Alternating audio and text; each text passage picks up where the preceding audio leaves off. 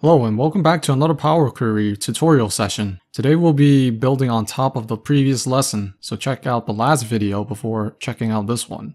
And today we'll be going over how to add leading zeros to numerical values such as dates and employee IDs. We will be bringing in the table on my right, the employee table, which contains the last name and employee ID, to the main sales table on to my left. The problem with employee ID currently is that it's stored as a numeric number and it does not contain the leading zeros. The other thing we need to manipulate is the order date, which is in a date format. However, again, it does not contain the leading zeros. And let's say the format that we need to finalize this date is in MMDDYY with a separator. So we're going to see how we can use Power Query to manipulate and automate the formatting of this data behind the scenes, and then through a click of a button, able to quickly refresh our data for future reuse.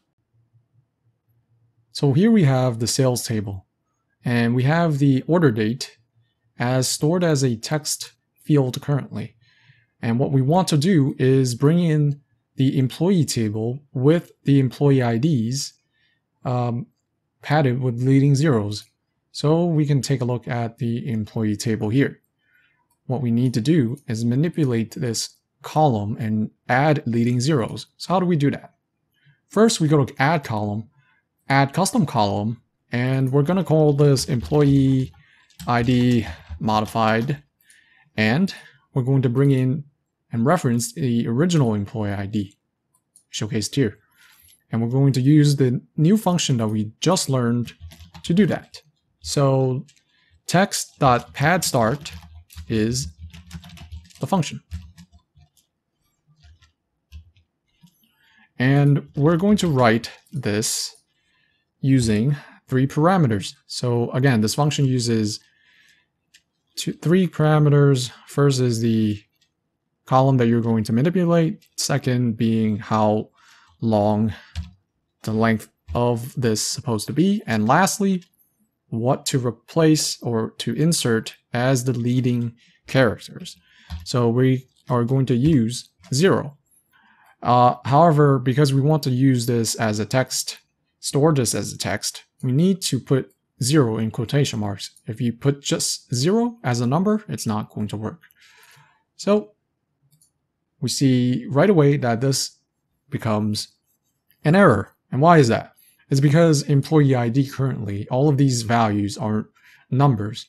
And the formula strictly says we cannot convert this number into a text. So how do we solve this problem? Well, we're going to use another formula. We're going to call Text.From as a function and pass through the employee ID, which was originally a numeric value. So what this does is convert employee ID into text using this formula. And now once this is passed through as a text into Text.PadStart, we're going to solve this problem. So the leading zeros have been added in and we're good to go.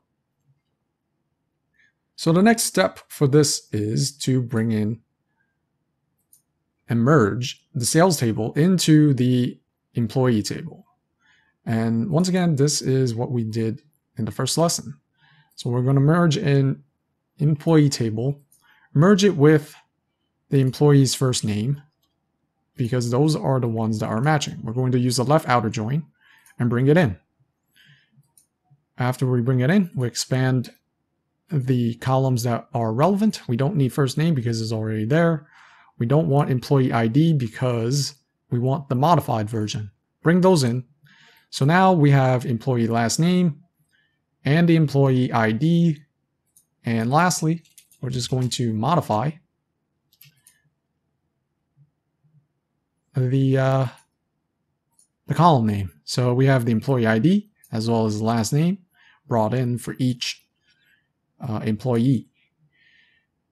Next up, we have order date, which is currently in a text format, but we want to add leading zeros. So can we still use Text.PadStart using on a date?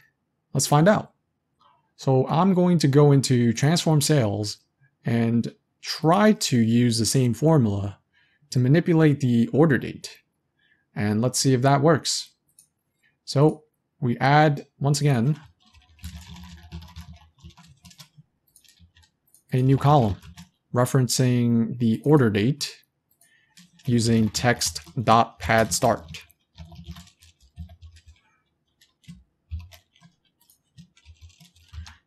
And let's say the date is supposed to be MMDDYY with leading zeros. Will that work? And once again, I made the same mistake. I need to wrap that into that. And it's looking a little bit strange. So this works because there are two values in the date, 23, but when there is only a single value, you can see that the formula isn't smart enough to make that distinction. So the zero is added to the beginning, and that's what Text.PadStart does. In order to add the zero, we need to think further on how we can solve this problem. So that's all for today's video. I know we covered how to add leading zeros to a numeric value, but in order to add leading zeros to a specific date format, such as the MMDDYYYY, it's a little bit more complicated, so I will be going over that in the next video.